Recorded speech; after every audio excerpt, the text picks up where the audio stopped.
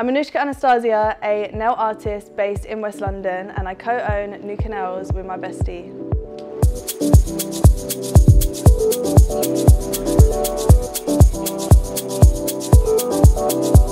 So I started nails when I was like 14 as a hobby, just because I loved it.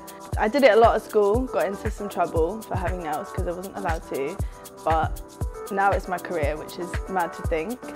So we started Nuka Nails in 2019 in the summer, and we actually started it in Ibiza, and we only wanted to do a pop-up. Then the hotel that we did a pop-up at asked for our logo and our branding, and we were like, what? We don't have that, we're not a brand. And from there we had to get a logo, branding, everything, and yeah, we kind of accidentally started a business. So obviously having a creative space helps you become way more creative because it's a hub that you go to. We have all our paints, we have inspiration, we fill the place with art, so we're constantly inspired to create new things.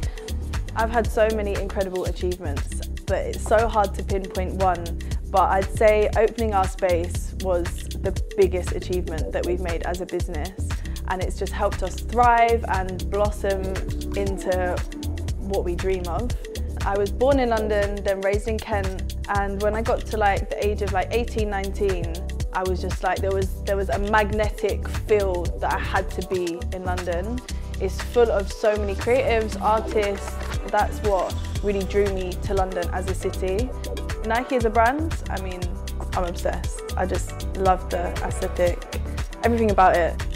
So future goals for Nuka Nails as a brand, where do I even start? We have so much planned. But one of our main goals is to have a Nuka Nails in every main city in the world. And we also want to increase our online presence. We want to, have fun with work. Like, we've worked so hard to be able to work for ourselves, and business doesn't always have to be serious. We want to have a lot of fun with it because otherwise, why would we do it?